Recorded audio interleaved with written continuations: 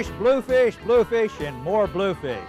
It's scenes just like this that made Virginia Beach, Virginia the bluefish capital of the world. Now, bluefish are not a member of a big family. There's only one member in this family, and that's the bluefish, in that whole species. In general, they have the configuration of members of the jack family.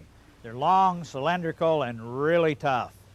They grow anywhere from the smallest ones that we call snapper blues up to about a pound, to Taylor blues, which are about 2 to 6 pounds, up to giant bluefish, which were over 6 pounds. The all-tackle world record weighed 31 pounds, 12 ounces, and it was caught in January in Hatteras Inlet in 1972. Now, these are periods of cyclic change. There'll be periods when bluefish are abundant as they grow from one to another size all their life, and then they'll be gone for a decade. There are no bluefish, only to turn around and return again. Now, where are these located? Well, they're located in periods of relatively warm water. They're caught all along the east coast of the North American continent. They go down to the east coast of South America. They swim across the Atlantic Ocean, and they're seen in the Mediterranean Ocean, the Black Sea, and all along the coast of Africa, and they're even seen in Australia. So they're fairly worldwide in their location.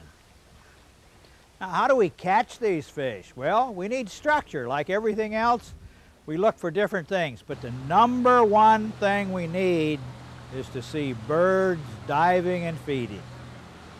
By a great distance from that number one sign, we see structural changes on the bottom, like a little rip where water's running over a hill or a rock pile, and so creating eddies that would catch bait fish and turn them around so that they lose their orientation so bluefish can feed on them.